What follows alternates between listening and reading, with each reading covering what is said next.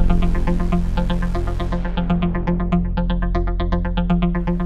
is the review of the custom carousel contracts. I know you all know that we were successful in raising the money to have the fabulous carousel park, which is just exciting, wonderful. Linda Jonash has done a yeoman's duty in getting it all around to be approved by all the different agencies that need to approve it. She can give you an update on that, and then it comes down to getting the contracts going so that we can actually get it done this summer if we approve. Linda, you want to come here? I'm not. Yeah, my back.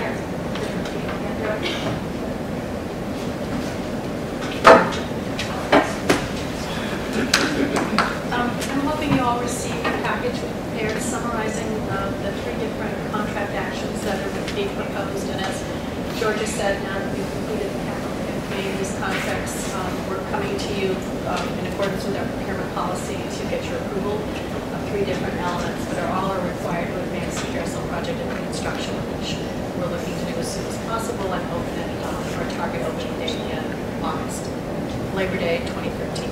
So there is an image of a rendering of the project that we were going to post up there in case you had questions and if there's any orientation that you need. There's 3 separate contracts. One is a new contract and 2 are supplemental agreements. I don't know if you would like me to go through. I believe there's a separate vote required on each one of these, and whether I can give you a summary of the 3, or if you want me to walk through them individually. What is Can you give an overview of what we're doing, why it's supplemental, why there's some new and why there's supplemental, to just, because we have a lot of new board members and even old-timers probably need a refresher course in terms of exactly what we're doing. Well, basically, I mean, and the exciting thing about the Carousel project is kind of 2 projects in one. It's an ability to completely rework the landscape on parcel 14 on the Greenway to really do a deliberate park setting in which this new custom carousel can be sited. We've had a rental carousel out there now for 3 years to sort of do proof of concept, and it works. It's been well received. Issues of circulation, inadequate shade, no seating, sort of a very flimsy fence, and it's something that gets installed new every year. We're now doing improvements to an unfinished area of the Greenway, which is just north of where the rental carousel has been currently. It's a site that's sort of bracketed between the new Harbor Islands Pavilion in the south, and that whole portion of parcel 14 was re-landscaped, circulation was reworked, and it was a major capital project in the south of the site. And directly to the north of this carousel park site is the new Armenian Heritage Park. Again, a parcel, undeveloped parcel that was completely reworked, circulation and whatnot. And so what we're able to do is complete this major central section of the Greenway in a very deliberate way and install a custom carousel project, which is designed to reflect sort of air, land, and sea of Boston and really be on the Greenway, very different than the rental carousel, which can show up anywhere and be anywhere. And this one really is on Boston and a wonderfully sort of first quality level of design. So what's happened right now is the carousel itself, and what happens is the site improvements, they're designed and then constructed, and the carousel is brought in almost like a piece of furniture towards the end of the site improvement work. It's about 2 weeks to actually set the carousel up and assemble it, and then the site is kind of buttoned up around it once it's in, and the target is to open it. Georgia, just really can't. Oh, I hate to make then maybe not stand. No, there's my I think we can hear if you stand. Oh, you have a mic. There you go. All right, is this, whoa. That would be too much. I'm afraid to talk into it. Is this all right? We'll try this. Well, I have a very froggy voice because I'm not. Wait. Daryl, do something. How about that? Oh, much better. Oh, that's great. Okay. Anyway, so the carousel itself is currently being fabricated right now by two groups of people. One is a Jeff Briggs, who is a sculptor and an artist that resides in Newburyport. He is currently carving the actual characters that are going to go on the carousel and all the decorative elements that are going to be part of this, all of which will be custom designed and original to this carousel in Boston. The other component of the carousel itself is the frame, the mechanics, the tent. That is being built by a company called Carousels and Carvings out of Marion, Ohio. Both of these two groups are sort of internationally known in terms of carousel fabrication, construction, operations, and whatnot. So that team is working at present right now to make the carousel itself. We are now looking, as the major new contract on this project is for a company called Commodore Builders. They're the contractor that will be building the site improvements in which the carousel will be housed. And so we've just, maybe I'll just reverse the order of the contracts that are before you right now. What's before you now is a contract with Commodore Builders that we're recommending for an amount of $2,150,000 to construct all of the site improvements. Then that improvement includes all of the hardscape, the circulation. We need to create a flat platform because the carousel needs to have a flat surface on which to operate. The circulation is going to be reworked on the site to match the circulation to the south and to the north. It currently does not.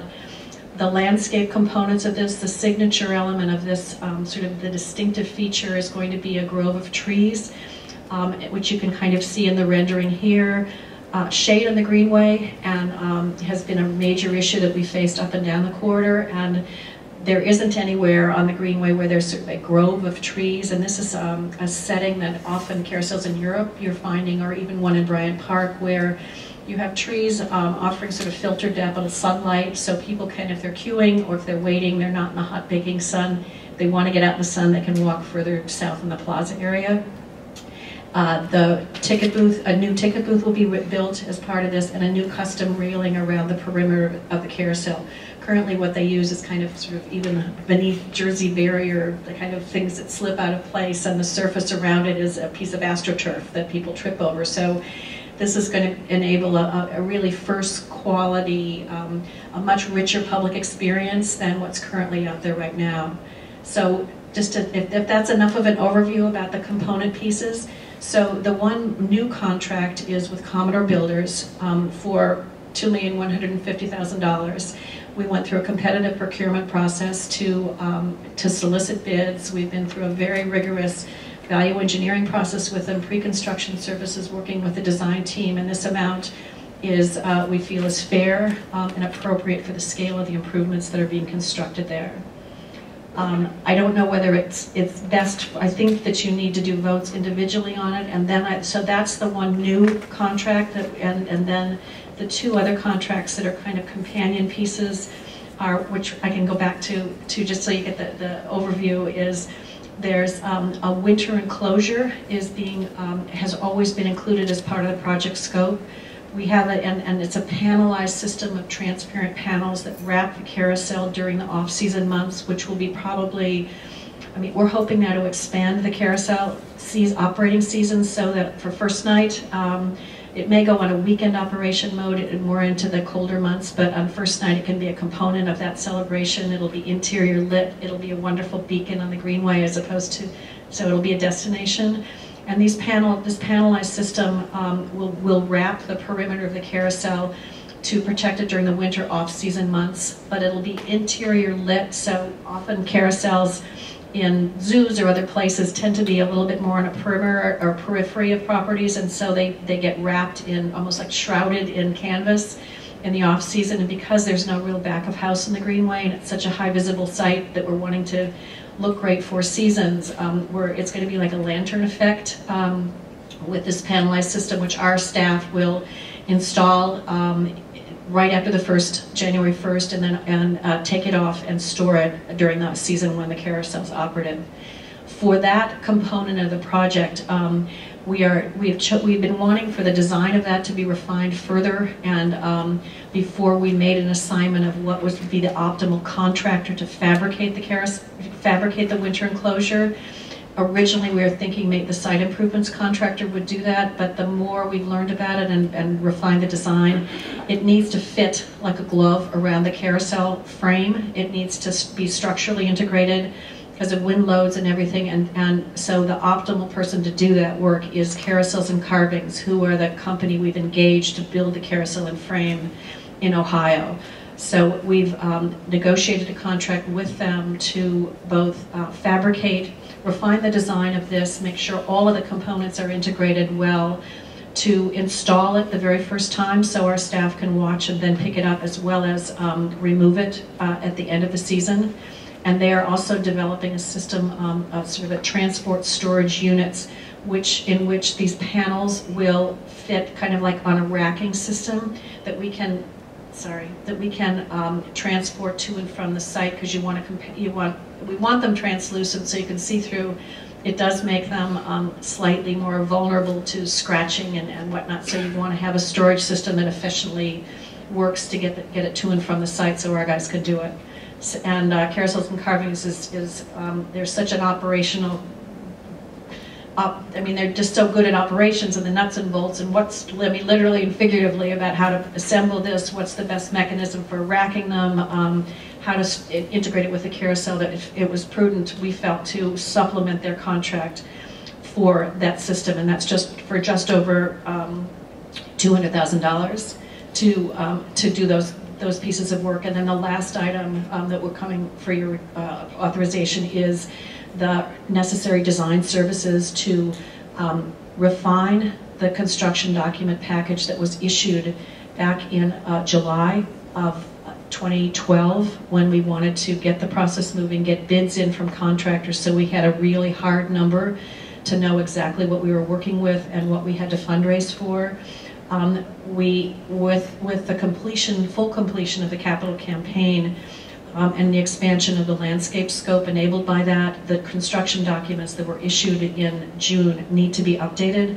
We want to have a fully current, totally agreed upon set of documents upon which this construction contractor, Commodore Builders, will be working off of, so there's no clouded images and notes on an existing set, but there's a really clean set that it's just, there's not going to be issues of, I didn't really understand that. The other piece, and so to do that work, we are requesting a supplement to the Reed Hildebrand contract, who are the landscape designers, the prime design consultants that have designed the project from the beginning. They were the ones that produced the CDs. They're the right person to update them. The cost of that work is $23,500 because it really filters through sort of both groundscape improvements as well as landscaping to make sure that the substructure is working right, the soils and everything work, and we have a really tight package. Then the other component is services that had always been intended but they have not been released to do it, which is standard during a construction phase of a project. The designer provides construction observation services. They're processing shop drawings, change orders, they're on-site observation, they're checking materials, they're reviewing mock-ups, they're making sure that the work is being built in accordance with the contract documents. So that's a standard level of services. We had an estimate from that when we originally negotiated the contract with Reed Hildebrand, and we've just been on hold pending completion of the design scope and going into construction before we authorize those services, because now we're clear. So those are the sort of the three elements. One's new, two are supplements to existing contracts, and I'm happy to answer questions. Linda, I just want to be clear, because I understand all of these three items are fully funded through the Conservancy capital fundraising for this project. Yes. So in other words, this money is going to go in the bank. It's been raised, the funds were raised specifically for the project. Yes.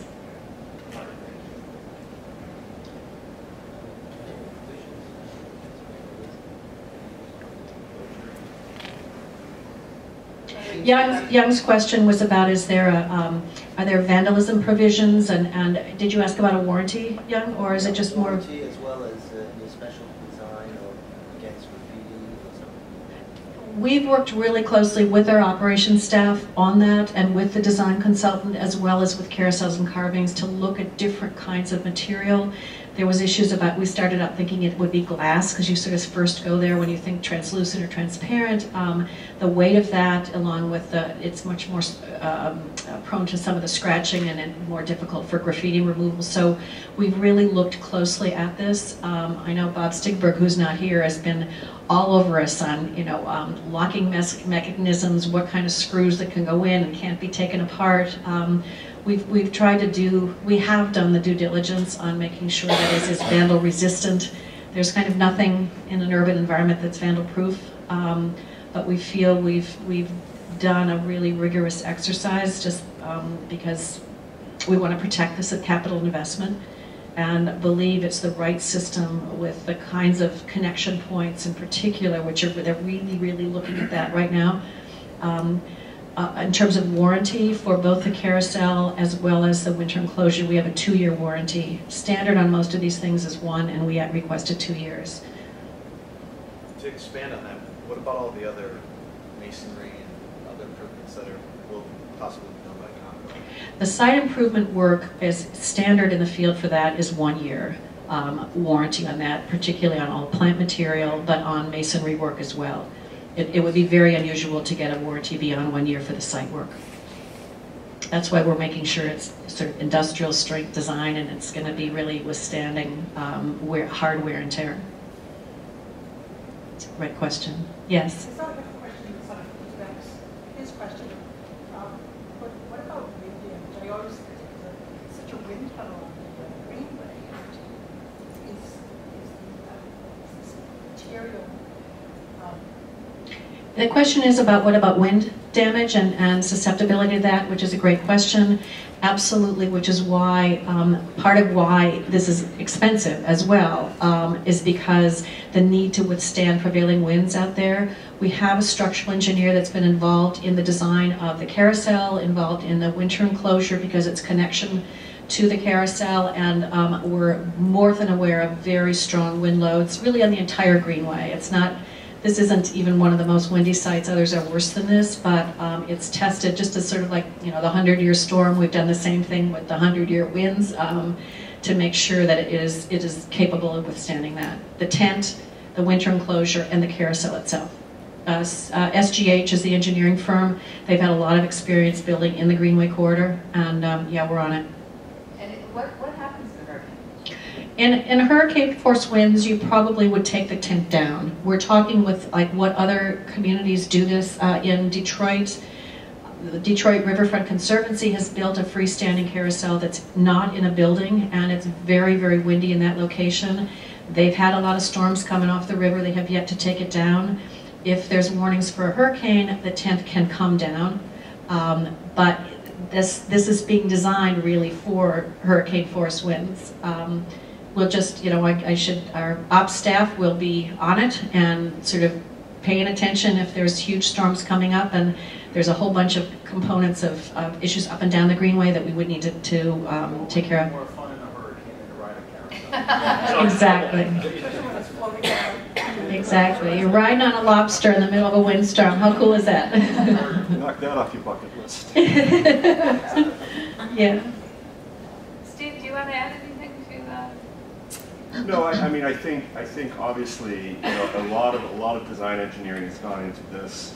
I mean, some of the things Linda hasn't talked about is this is on top of several ramps. You're over the slurry wall. There's a lot underneath this, and that's been taken into account. There's been a lot of engineering. I think for the tent, taking it down is the question. I think we are preferring to leave it up in any event, because you've got to get a lift in around this. It takes quite a while to get it down. So there are those issues. It's really designed to stay up as much as possible. Right. So snow load is an issue we discussed really early on. Canvas, wind and snow load on a tent fabric we don't have out there currently. We had a problem with a couple art pieces with high winds. People might remember Botanica. Long may it wave. So, given that, we've been very sensitive to wind loads, so that was really a discussion. Thanks. Because this is permanent versus temporary, the temporary carousels clearly are not designed to withstand any kind of wind operations. They would have to immediately run and take it down. This is designed just to reinforce what Steve said, that this is going to be here permanently, and only a hugely unusual situation would require the tent to be dropped. And I think to tag on to the vandalism issue, we had that concern early on. The only things that have been vandalized on the temporary carousel has been the power lines going to it were stolen for the coffin while it was live. But we haven't had vandalism, graffiti, or anything on the existing carousel, so that gives us, you know, somewhat heartens us that it won't happen here. But we'd recommend that we do anything we do there, we put in a graffiti coating on it so that if it were to happen, we can get it off easily. So. I was just thinking about carousel being lit from the inside. It's a nice canvas for It's true. It's a flip side too, and then if someone wants to sleep inside or get in, you can see them. So it's sort of back and forth, which is whatever. I mean, it's interesting because this is exactly the concern that the Parks Commission, who we just met with on Monday evening, were asking about vandalism and security. And the nice thing is this is a really high visibility site where there's people really around all four sides. There's a lot of ambient light, so it's going to be pretty obvious if someone's trying to make up for the lobster. Oh God, don't print them. I think that we're fortunate because it is such a high visible location. I was just going to say that I know there's been a ton of staff work on this because when we got the original gift, that was the good news, which was going to cover a good portion of the carousel. The other shoe that we quickly realized that we had on our foot, for analogy, was the site work. And as Linda said very accurately, that's a huge challenge, and you want to make sure you do both properly, including the enclosure, because it's a lot of money. You want to make sure it's protected as much as possible. So, do we want to vote on these individually, or how do you vote? I think we will vote on them individually because some are amendments to like the retail direct contract and some are the new contract. But before we do that, are there any more questions about the landscaping, the paving? I have a question. When are they going to start the construction? Assuming we get all the required approvals and authorization from you, we'd like to give a notice to proceed to the general contractor in February, and as soon they'll do early mobilization work, and as soon as they can work the ground in March, assuming we have no snowstorm or anything, that they'll get out there middle of March. I think they're carrying an early NTP date of about 15th of March. And this will all be fenced in? Yes, the construction site will be fenced in. We've been before the city, Boston Transportation Department, about sort of how the area will be managed during construction and access and circulation.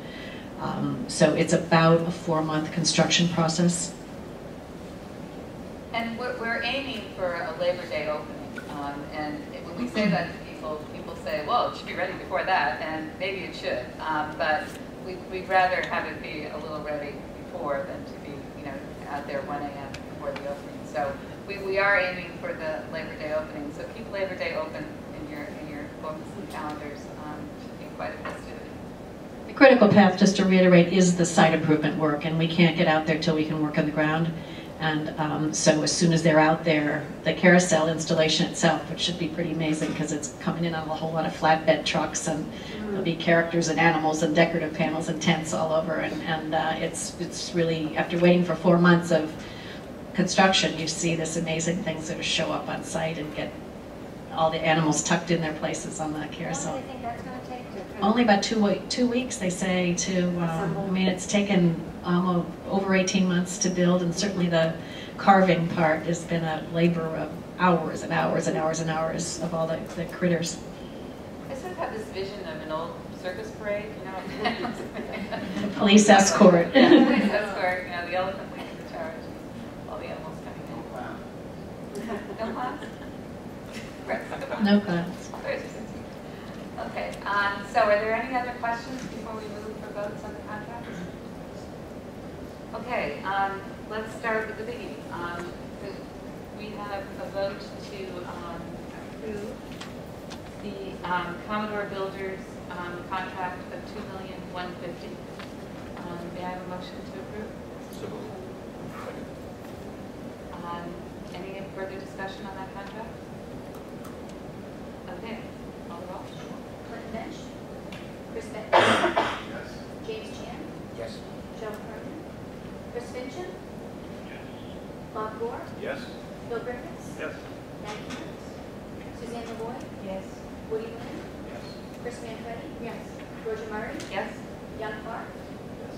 Jane Papalardo. John Pregnant. Yes. Ellen Chin-Schlifty. Yes. Thank you. The next vote will be for the supplemental contract with Carousel Carvings in Faneuil, Ohio, and that's for $203,000. May I have a motion to approve? Second. Clinton Bench. Chris Bedke. Yes. James Chan. Yes. Joe Cronin. Chris Fincham. Bob Gore. Yes. Bill Griffiths. Yes. Maggie Hunt. Suzanne LeBoy. Yes. Woody Lynn. Yes. Chris Manfredi. Yes. Georgia Murray. Yes? Young Clark. Yes. Jane Papalardo. Yes. John Pregnant. Yes. And Ellen Chin-Schlifty. Yes. Thank you. And the next vote, and the last one, is for the Reed Hildebrand Associates supplemental of $23,500 for a total, I'm sorry, of $85,000 for a total. Just on the very cover sheet, it's 23 plus 85. Plus 85 for a total of $110,000. But 23, okay, so it's a total of $110,000. May I have a motion to approve? So moved. Second. Clinton Bench. Chris Bedke. Yes. James Chan. Yes. Joe Cronin. Chris Fincham. Bob Gore. Yes. Bill Griffiths. Yes. Maggie Hunt. Suzanne LeBoy. Yes. Woody Lynn. Yes. Chris Manfredi. Yes.